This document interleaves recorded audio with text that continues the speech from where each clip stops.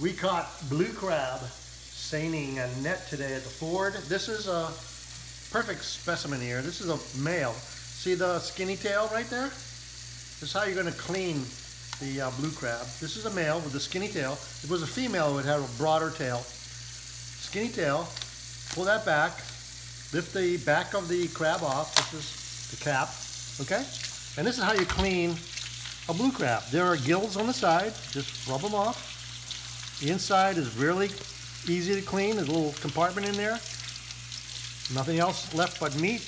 What we're going to do is we're going to take a kitchen scissors and knock the jawbone off there, and all the shell around the face and stuff that was there is no longer there.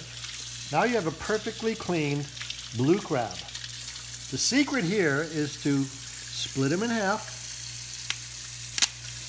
And now you have two perfect halves of a blue crab ready to go.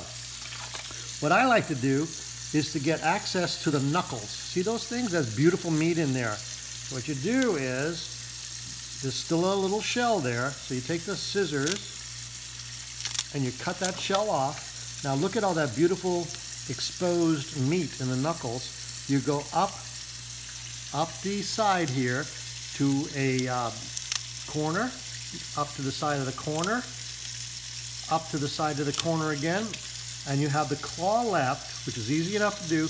Go in 20% and cut. Perfectly cut. Whoop. Go up to 20% and cut. It exposes all the meat, and there you have it, ready to go. Half blue crab shell ready to go. Let's do the other one more time. Cut off the shell here on the side, exposing the knuckles and all that meat in there. You go up to each base of each foot or leg, and that's ready to go. 20% in, beautiful, ready to go. Look at that. 20% in, ready to go. That's how you clean and eat blue crab. Hooah!